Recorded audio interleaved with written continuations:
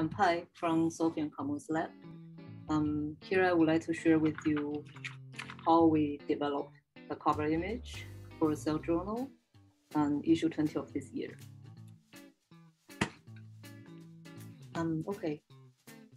So on the cover, the most showy part might be the sunflower at the center. One half is normal, the other half is turning into greenish leaf-like phenotype. This is the classic phyllodes symptom caused by phytoplasma infection. Phytoplasma are bacterial pathogens that are transmitted by leafhoppers.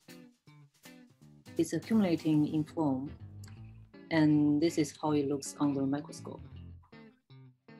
The fun fact is phytoplasma is also replicating in the insects. So after feeding on a deceased plant, phytoplasma is accumulating in the leafhopper, then spread to a new host when the infectious leafhopper is feeding on another plant.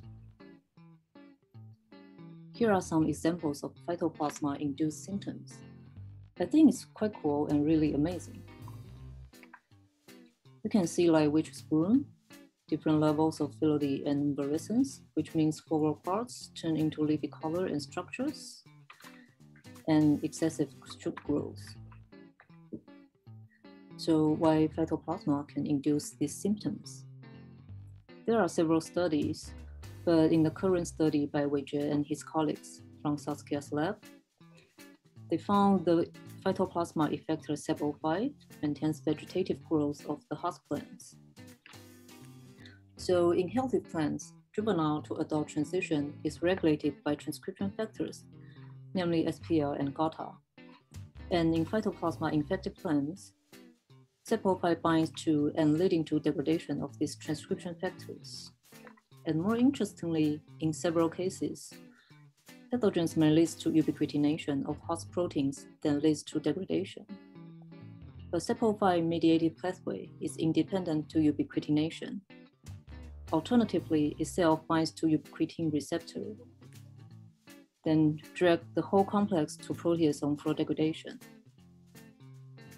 So when Wei Jie and I talk about what to include in the cover image, we thought about some concepts like zombie plants, or maybe a goddess of youth, because the infected plant stays in vegetative stage and keep growing more shoots, or a witch, because it's usually called witch's broom disease. And of course, the symptoms, like phyllodes, is pretty amazing, and massive shoots, and maybe like the mysterious power affects both leafhopper and plants. But of course, the power is phytoplasma. So here's the very first draft I sent to Wei Jie. I know, I'm sorry, it really needs great imagination. But that's a leafhopper at the back, wearing a witch's hat. There's a tray in front of him. On the right is normal, healthy plants. On the left is infected crazy plants with massive shoots. And phytoplasma is the mysterious power surrounding them. And also the CEP05 model at the background indicating the study.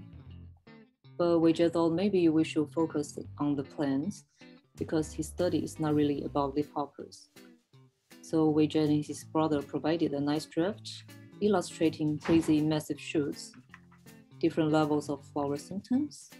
I think it's really impressive the witch's face is made by plants. So I think the cover is a combination of ideas from both sides.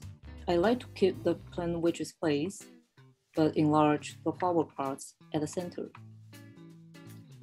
We have the flower symptoms, proliferating shoots, leafhoppers, and phytoplasma at the background. For a witch's face, it's more symbolic. Maybe you could say it's a relatively normal leaf of a sunflower, or it's a face. And the head, it's maybe a head, or just a ribbon. And we did include the model in our pre-screening draft, but unfortunately it was removed in the final version. So please check the model in the article, and it's really interesting research, and hope you like the cover. Thank you. Bye-bye.